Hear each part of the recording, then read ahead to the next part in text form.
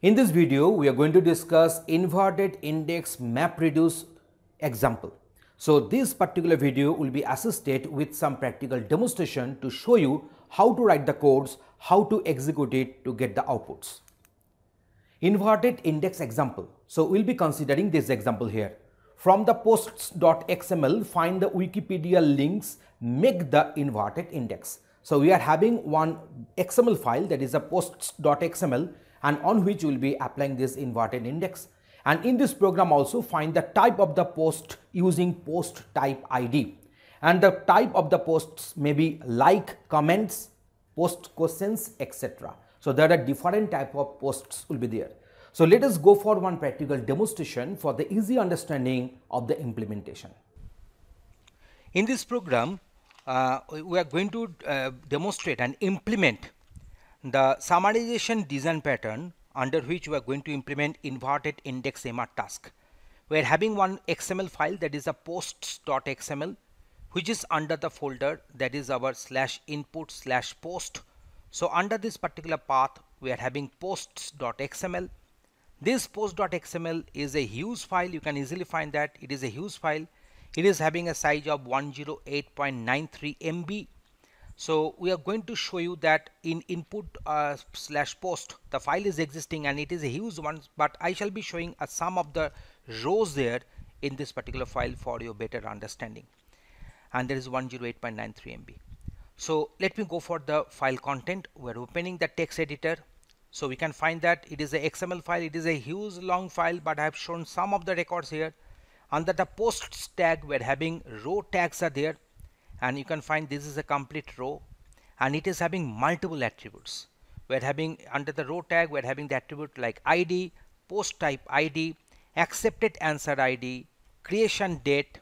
The next one, we are going to have the score, then view count, then body.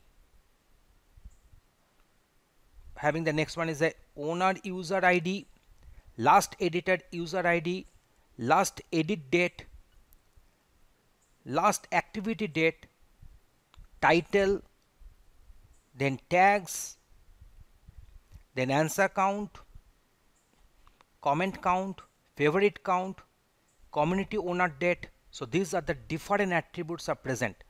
So what we shall do, we shall search for each and every row. We are supposed to find out those respective posts which are related with the Wikipedia, so that we are supposed to find out. We are having only one Java file here, that is the inverse index mrtags.java. So we are having one Java file, and this Java file is extending the this Java file is there. Within that we are having inner classes, two inner classes. One will be extending the mapper class, and another one will be extending the reducer class. So this is a mapper class extended, that is the invert index mapper, having the member ID, that is a member variable ID type and keyword, both of them of text type. Here we are overriding the map method. We are having XML parsed, there is a one hash map object, and here XML to map one method is there. Let me show you the method at first. So this is a method which will take one XML as input and returns the hash map as output. So this is our XML to map. So this method will take XML as input and hash map as output. So under this we are having the try block, and here we are having the ID, we are having main text, then body, we will be having the body, and then we will be having the next one is the body one, and next one is our doc type. So these are the different variables we have defined. Now let me discuss that if the respective body, if it is not equal to null, that means if the body is having some content, then we are checking the post type. If the post type is not equal to null, and if the post type is equals 1, you know that we are having the post ID also we are going to get. And then regarding the post type, if the post type is not equal to null, if the post type dot equals 1, then doc type is question. If post type is not equal to null, doc type equals to 2, then it is answer. If post type is not equal to null, otherwise the doc type will be unknown. And if the body is null, in that case if the body is null, but if the main text is not equal to null, then you shall go for the doc type as comment, otherwise it will return. So here we are finding the doc type using this particular logic, finding the doc type. Then id dot concat, we're having the where doc type is getting added with this id. We define one, yes, the doc type is getting added with the id. Then we're going to define a text. So if the doc type dot equals comment, text is equal to main text dot to lowercase, otherwise text is equal to body dot to lowercase. So we are converting them to the lowercase. We're defining one string array, that is a text word, and from the text, using the blank space as the delimiter, we are going to split them and put them in this text array, that is the text words. Now we are searching for each and every word. If the word contains wikipedia.org, then we're going for replacing href is equal to ampersand code semicolon will be replaced by blank space, and ampersand code semicolon will be replaced by the blank space again. So word dot replace all and word dot replace all, id type dot set id, keyword dot set word, and we are going to write this key value pair on the context. So cts dot write keyword comma id type. So this keyword comma id type is going to be written onto the respective context. We have kept this one in the try catch block accordingly. Now we shall discuss the reducer. We shall discuss the reducer. The class name is invert index reducer.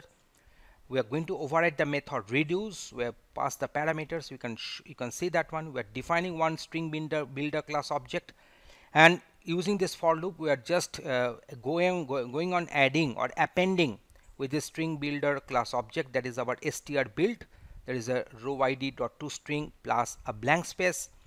Then output value dot set, which we define as a text type. We are going to set that one, and then we are writing this key value pair onto the context. So we are writing this one. We are just taking the substring starting from the index 0 to str build dot length -1, converting it to the string. We are writing that one onto the context as key value pair. This is our main function. This main function is taking the command line arguments, and it is checking whether the length is true or not. If the length is not true, then one error message will be printed and system will exit. Then we are defining one job object. We are defining one job object, giving the job name and so on. And we know that respective class is there. There is a set jar by class. We are going for input file, for file input format and file output format. We know that argument 0 will be containing the input file path and 1 will be containing the output file path. We're having this set mapper and set reducer, and here we define the respective inner classes. So there is a set mapper and set reducer. So these two classes will be assigned to the job, and then job dot set output key, job dot set output value, and then we are having the success. If the success we are getting, then 0 will be returned, otherwise 1 will be returned. So same thing whatever we did in the earlier programs also. You can pause the video, you can watch it. Now what we shall do, we shall go for creating the jar file there. So what we shall do, creating the jar file. So in this case we are going to we shall go for export. We shall go for export. Then we shall go for export, and we shall go for this jar file. Then we shall go for the respective path, and the file name has to be given properly. Then next and finish. But already we have created the jar file, so we're not going to do that one. But these are the steps to be followed to create the jar files. And then we shall come to the command prompt, and this is the respective command to execute the code. So Hadoop jar. So this is the respective path, and then the jar file name. Then inverted index is the package name. Then inverted index mr task dot class is the class name. Input slash post is the input file path, and output is the output file path. So we know that output file will be having the name as part dot art dot zeros will be the output file name. So if I execute this code, this command, I think it would works successfully. But no, it didn't work. So I feel that the name node is in the safe mode. So let me take out from the safe mode now. So let me issue the command, and that is your Hadoop, and then dfs admin, then go for safe mode, then leave. Pressing enter. You can find that it has come out from the safe mode. So let me execute the command once again. I hope now the output file will be created under the output folder with the name starting with part. Yes, it has got created. So let me show you the respective file system. You can find that we have gone for the input post my present directory, so I've gone for the root. You can find that under the output folder, root output folder, we are having part -r-0. So this is the file which is containing the respective output. So let me execute the cat command, that is the dfs minus cat slash, we shall go for this output, we shall go for part star. Yes, so all the files starting with the part will be printed. You can find that here we are having this the outputs. So here we are getting all those links where Wikipedia is present. So 124314 plus answer, you can find that the first part there is a 98806 is the ID, and plus question is the doc type which you decided using that nested if statements. So you can find that we are having, this is the respective post link, and each one of them is containing the Wikipedia, and there is the ID plus the doc type. So this is the respective output of whatever you have got. So let me delete the output folder here. So this is output, you can easily see. So HDFS DFS minus RM minus R, then output folder we are going to delete. So folder has been deleted. Thanks for watching.